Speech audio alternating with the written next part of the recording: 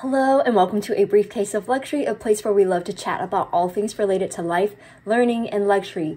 Yes, 90% of the time we do love to talk about designer purses and things of that nature. But as some of you already know, I am a business professor and researcher by day, so like many others, I too have been swept up by this unworldly frenzy surrounding this new AI system, ChatGPT. You know, everyone is in a tizzy trying to understand the limits of ChatGPT, its ethical boundaries, and what that means for the future of work in multiple fields, really. It truly does seem to be a disruptive piece of technology. Now, for those of you who aren't familiar with it yet, ChatGPT is an online chatbot trained by AI to provide information in a very conversational manner. It is currently available for free, and you literally just type in any question you have and just watch it go. There are tons of videos on what it's capable of, so go nuts if you're interested. But everyone is busy singing its praises, right? And granted, no doubt it is very impressive, and it will only get more impressive over time. However, I've bumped into quite a few of its limitations within the past few days of playing around with it, and this next one being one of them, in my humble opinion at least. I'd be so curious to know what y'all think, especially my purse lovers / experts out there. So I'm in front of my computer today when I should be working, but I wanted to show you all how much ChatGPT knows about designer purses, because why not, right? So my first task for ChatGPT is to design me a capsule designer purse collection, which it gladly did. Now granted, the trick to using ChatGPT is to refine your questions to essentially get better answers. So I asked for a 10-piece collection. There's no rhyme or reason to that number. I just wanted to give it a cap for the maximum number of pieces. I also wanted to clarify colors for each suggestion. So here we go. Here's what ChatGPT recommends in terms of building a capsule designer purse collection with color suggestions for each. I'll try to pop up pictures of each as we go so we can fully visualize this. All right, here we go. We have first the Chanel Classic Flap in Beige. Second, we have the Gucci Marmont shoulder bag in black. Third, we have the Louis Vuitton Neverfull MM in Damier Azur. Fourth, we have Prada Galleria Saffiano leather tote in red. Okay. In fifth, we have the Saint Laurent Lulu monogram shoulder bag in a baby pink. Sixth, we have the Fendi baguette in yellow.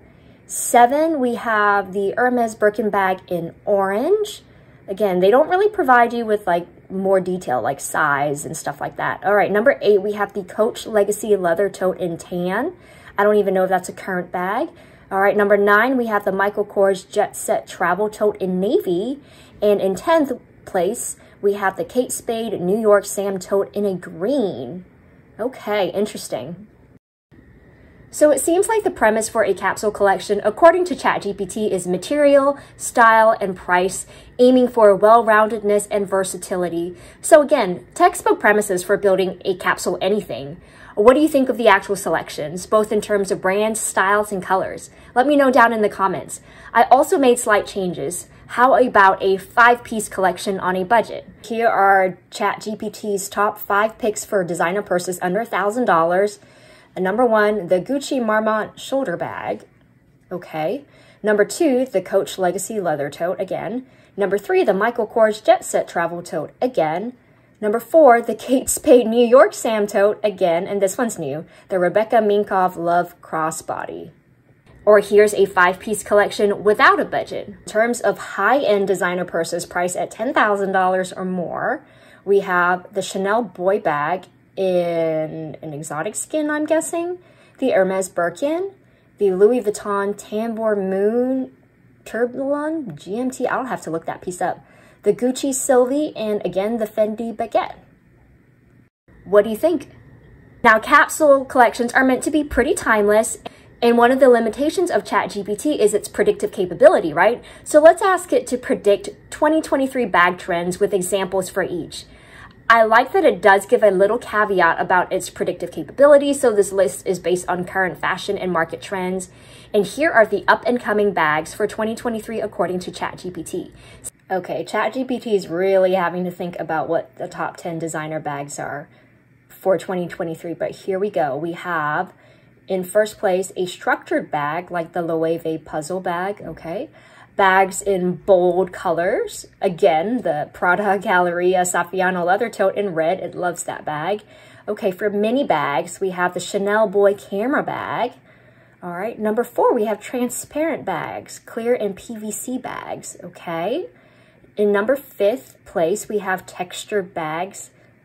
Again, they count the Saint Laurent Lulu bag as a textured bag, all right? In number 6th place, they have 90s inspired bags. Again, the Fendi Baguette. All right, number 7, we have bags made with natural materials like raffia, straw, and jute. All right, number 8, we have chain link straps. Again, like the Gucci Marmont shoulder bag, okay? Number 9, logo bags. Okay, it's really struggling to think of logo bags. Let's see what it comes up with. All right, the Gucci Ophidia bag, okay? And number 10, we have recycled and sustainable bags, like the Stella McCartney Falabella bag. I'll have to look that one up. Again, let me know, what do you think? How did ChatGPT do? Is ChatGPT ready to start its own designer bag YouTube channel yet? Now that's really all I had for today. I'm not here to debate about the ethicality of ChatGPT, either as a researcher or a professor, nor am I here to test its research abilities in terms of data analysis, hypothesis writing, new knowledge generation, etc. I just wanted to have some fun with it. If you enjoyed this video, don't forget to like, subscribe, and hit that notification bell, and I'll see you next time.